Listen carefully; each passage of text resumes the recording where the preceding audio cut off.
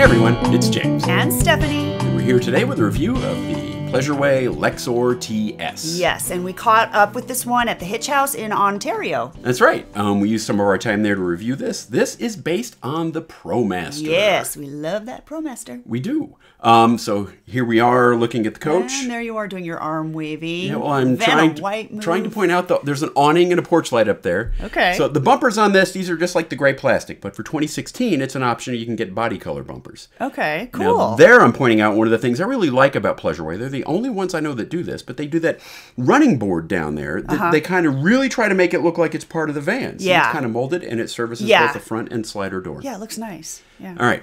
Moving a little further back, more of the running board, and right there is the gravity fill for the freshwater tank. All right, got it. And more bumpers, which I'm assuming would also be painted with that option in 2016. Okay.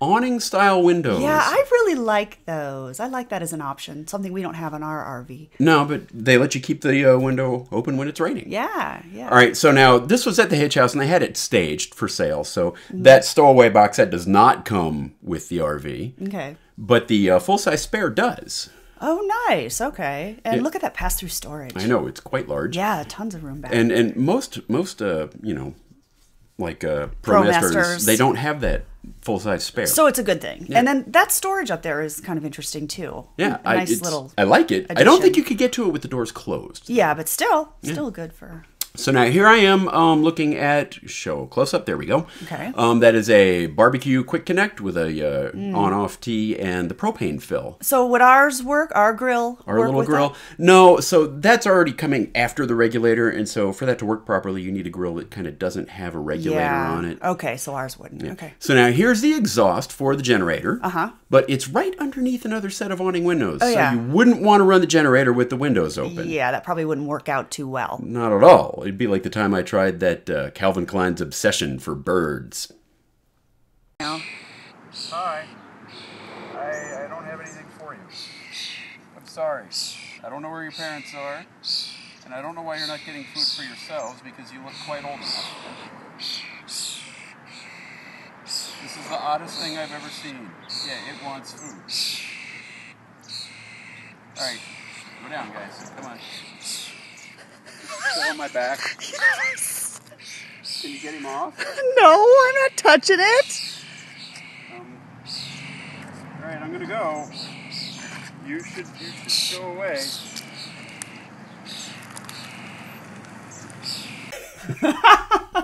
Why does stuff like that only happen to you?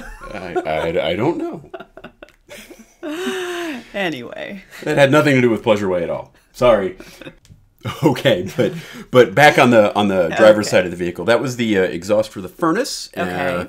The vents for the refrigerator, high and low, and there's a tankless water heater, like the tankless water heater. Yes, yeah, okay, nice. So now here's a service center. There's something I want to show you about this. First, you've got your shore power, cable TV, propane cutoff switch, easier to get to than crawling underneath, and the city water. But when you have things connected in here, that's not going to close all the way. Yeah, yeah. So, I mean, it looks like it'd be rainproof, and they do give you that handy little clippy thing to hold it. But it won't close all the way.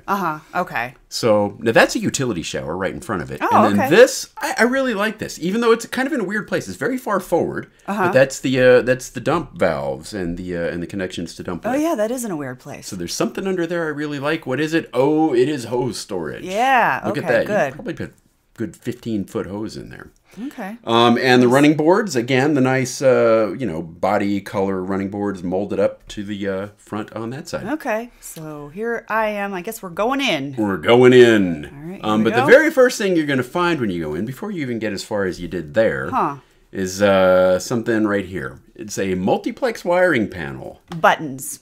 It's a whole lot of buttons. Okay, yes, and as you can see, you're turning on lights and curved cabinetry. James is a woodworker, so we always appreciate that. Yeah, it's harder to do a curved cabinet. Yeah. And the multiplex wiring, we'll talk a little more about that later. It saves a lot of weight in the RV. Yeah, yeah. Okay. Corian countertops. Yeah, pretty. Yeah, that is a pretty 6-inch deep sink. Yeah, looks like. Yeah. There's for 16. I think they have a Corian countertop extension even. Oh, okay, nice. Yeah. Or maybe that's only in some models. I don't know. Don't quote me on that. So there's a stovetop. Looks good. 2-burner propane. Looks just like what we have. Yeah. Now, they had this one staged for sale, like I've said. So we have like little accessories we're having to move out of the way here. But they really did a nice job decorating. They did. They did. I wanted to hire them to come do ours. Convection microwave. Okay, nice. There is the temperature control for the tankless water heater. Oh, yeah, that's right. It was right there. Okay, nice deep drawer under the microwave. Drawer. Yeah. And an electrical outlet, and then there's some stuff under here that we're going to show besides just storage, but we couldn't get it from this angle, so we had to come around to the other side. And there we go. So 2 shelves, and there's a lip there to keep stuff from falling off on that upper shelf. Yeah. The drain and water supply for the kitchen sink. Okay, that's expected. And then down below, there's some delivery items, but look to the left there. Take a look left, look. There you go. Water pump. Now, that's mounted vertically on a cabinet wall instead of on the floor somewhere. That'll either be really loud or really quiet. I don't know which. Okay, so it's different? It's a little different. Okay. That's the back of the multiplex wiring panel. You wouldn't want to get water or garbage. Oh, yeah, that's true. Okay. All right. So wardrobe cabinet, kind of deceiving with the big door, and then the cabinet's not as big. Hopefully you all caught that. When I opened the door, it was real big, and then the cabinet's real small and narrow in there. Yeah. So it's the bathroom on the other side. Yeah. So you get more room in the bathroom. So I like that. Yeah, got nice big drawers, and the table storage is in that cabinet. And a nice big mirror. Jeez, Steph. Time to print. Speaking of big. Yes, hello. I'm just going to be quiet and let you talk about the fridge. Well, you can just see my enthusiasm here. What do you put in all that space? That is a 3-way fridge, so it will run on propane, battery power, or 120 volt. Yes. Okay. That deep. I kind of like how you did that. It gives a good feel for how deep the fridge is. Yeah. The controls are across the top. And now, looks like we're going into the bathroom. Okay. So it's a wet bath. It is a wet bath. It's got a China toilet. We like the China toilet. It's easier to keep clean. Thumbs up for the China toilet. And it's decorated. But I like that shelf. So I don't know if you'd put a cup of coffee or reading material there. Okay, maybe that's TMI. Too much information. Okay, fine. We don't care what you're going to put on that shelf. All right, there's a medicine cabinet there. And the shower head. Okay. Which is just kind of on the sink. So, typical Class B wet bath. Corian countertop, though. Very nice. Yeah, that looks nice. The soap dispenser does not come with. That was put there by the Hitch House. And to show you in this cabinet, I couldn't be in there at the same time. Okay. But not much in there. It's pretty clean, and it's just what you'd expect. All right. So storage under the bathroom. Now, if you're going to take a shower, you're going to want to put down this little curtain. Yeah. Bada boom. Well, unless you're boondocking, then you don't have to put it down. I would still put it. Boondocking in the middle of nowhere. If you're in the middle of nowhere, you don't. I would still put the curtain. I'd like the view. Shower curtain. Just kind of runs on that track on top. But it will kind of cover up the sink and the cabinetry there when the shower curtain is done. And here I am pulling moving the shower curtain. So I guess the shower head would just come in from the side of the curtain. You'd have to bring it in. See where the shower head is. You have to bring it around. Yeah. Yeah. Okay.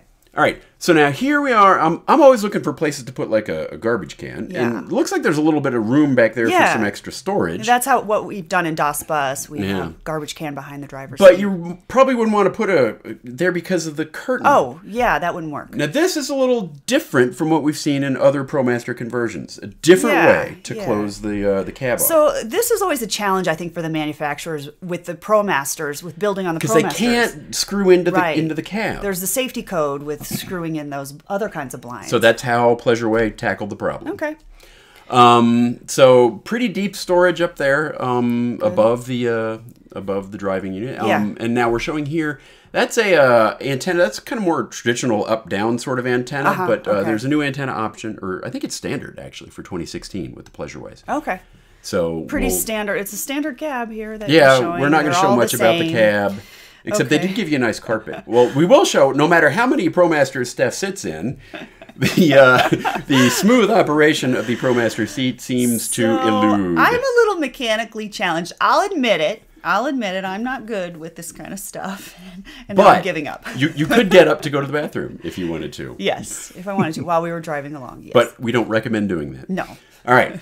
Fantastic fan. Pretty standard. Not a lot to say there. In, out, 3 speeds, etc., etc. Okay. 11,000 BTU air conditioner. Should be plenty for a coach that size. Oh. Okay. Does not have a heat strip, but it does have the baffles. You can direct the air. Okay. So now here we go. Steph's in the back. We're in the lounge Yes, area. look how pretty it is back there with the pillows. It's all and their decor. decoration. I know. Hitch House just did a great job with all their RVs. We should really get them to come decorate. I'm telling you, we should. All right, so now we're going to make the bed. All right, and remember, people, I am mechanically challenged, so if I can do this, and she is anybody. She's doing it without any help or coaching or anything like that. Right, my first time. So you pretty much just push a button and that's it. I mean, it's just that easy to make the bed. Yeah, it's easy. It's like easy like racing a baby.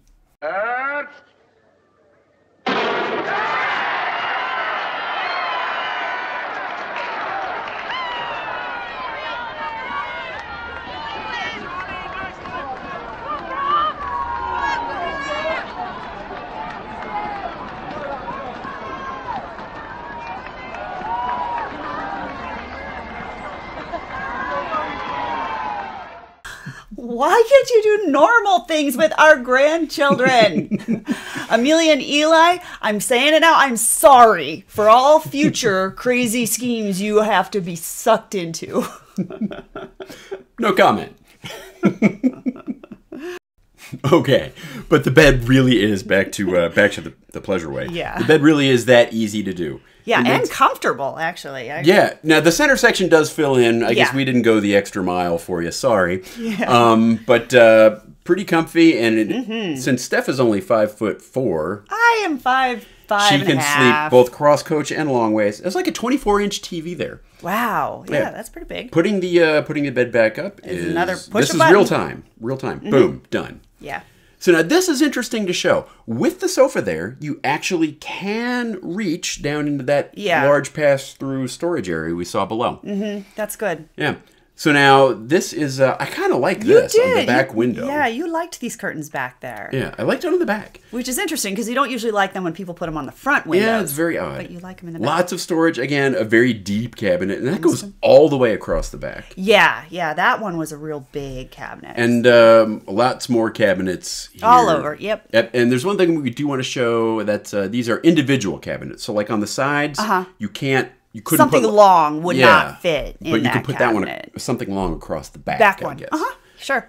So those are the cabinets up there, and I think that's it. You have to reassess. Oh, more curtains. So now for 2016, they just had a press release. They're actually going to be using MCD shades. Yeah. But, standard, weren't they standard? I think so. Yeah, they were standard. Yeah. So that is a curtain back there, and then a pleated shade to shade off in the 2015. All right. Now here you are actually operating the awning windows that we saw before. Yeah. Okay. We were not at this time running the generators, so this is just fine. But they go out a pretty good ways. Like, they do. Yeah, it's a pretty good angle. Decent amount of ventilation. Yeah, but you do it manually. There's no button to push on those. and eventually, after working around this all day, we couldn't resist trying to goof off with the decor. Look at that decor. It's just so pretty. We really need to have them do ours. Okay. All right. Back to the review. Come on. Here we go. All right, so now, nerd stuff.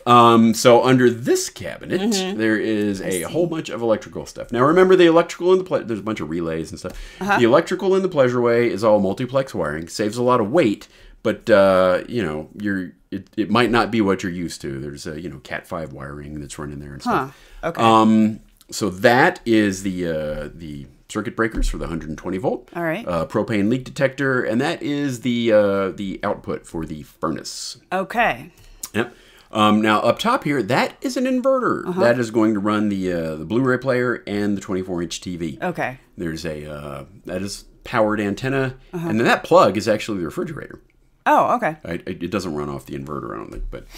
Okay. Standard old school thermostat. Everyone should know how to do that. Another multiplex wiring panel. In addition to the bed controls, this one also had the gray, black.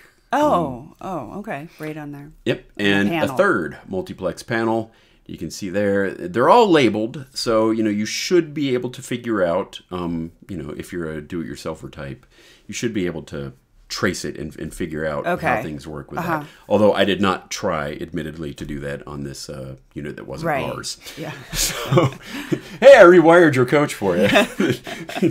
And goodbye. Okay, I know what's all right, happening now. So I actually like doing this on the carpet better than the creeper because the creeper is like 3 inches tall, and then this gives me more room. So here we go. First thing, this is not a 4-season coach. Right. So there are water lines. There's the line from the freshwater tank, and those are hot and cold lines, and the low point drains there. Okay. All right. But look at the tanks under here. So that one, the gray one, is the gray tank.